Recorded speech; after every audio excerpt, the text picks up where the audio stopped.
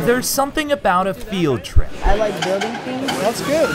Very good. that can really help a high school student begin engineering a dream.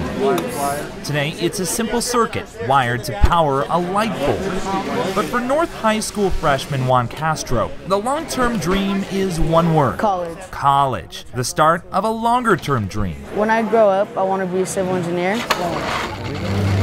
A career with the potential for a huge impact on our world. It's the reason so many Colorado companies bring their impact to the Adams County Fairgrounds every year for Construction Career Days. It takes me back to those days. They don't seem so long ago. Dewey Jackson is a plumber for U.S. Engineering and a 1993 graduate of George Washington High School. He says this event is about finding the right fit and discovering a world of opportunity ahead of graduation.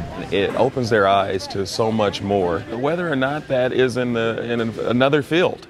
You know, they may go into aviation or, you know, law, doctors, but there's also trades. So this really creates another avenue, another possibility. Goodwill facilitator David Brennan is used to spending his day with South High School students just talking about college in the future.